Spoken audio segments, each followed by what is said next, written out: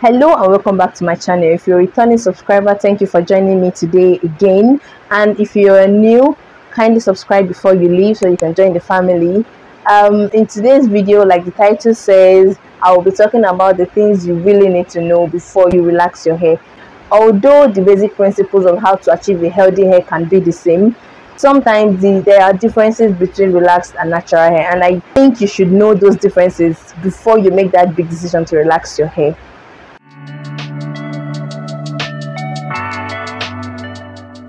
So the first thing I'm going to be talking about is that in the relaxed hair community, water is not your friend. Moisture is good, very important to avoid breakage and drying the hair. But wetness, when your hair is wet, nah, that is not the time to detangle it. That is not the time you want to brush it or comb it. That is the time to leave it alone. Just let the hair be. Let it dry for a while before you begin to manipulate it. The second thing is that relaxing your hair is permanent. So you want to be sure it is what you want to do. By the time you apply the relaxer and it straightens your hair, it does not revert back with water. So you really need to be sure that that is what you want to do before you go ahead and do it. Thirdly, you're going to be dealing with two hair textures, and that is not as fun as it sounds. When you relax your hair, you straighten it.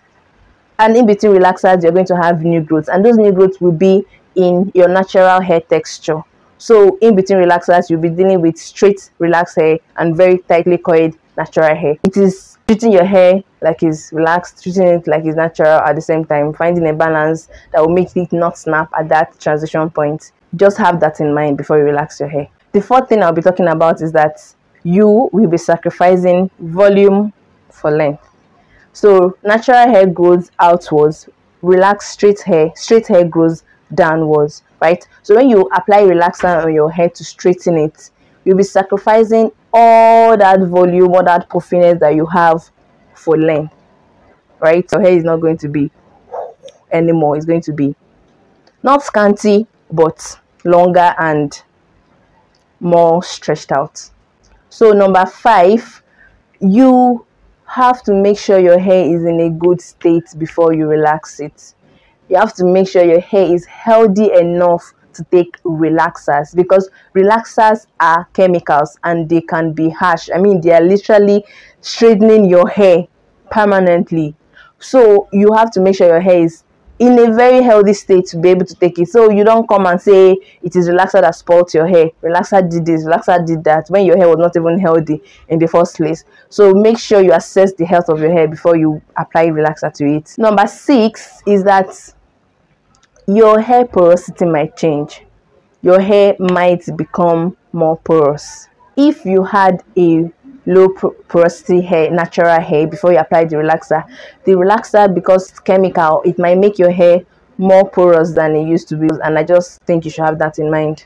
And lastly, you may need to change up your hair routine.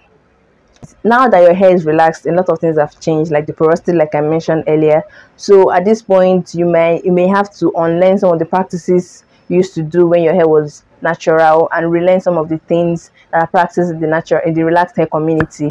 Things like the not manipulating your hair when it's wet, like I mentioned earlier. So it's like a whole new process of figuring out what works for your hair, what doesn't work, practices and products alike. Additionally, if you have decided to relax your hair, it's time now to sit down and do your research on the different types of relaxers that there are, the lie relaxer, the no lie relaxer, the different strengths of relaxers that there are, the super, the mild, the regular and stuff like that, so you know that you're applying what is best for your hair.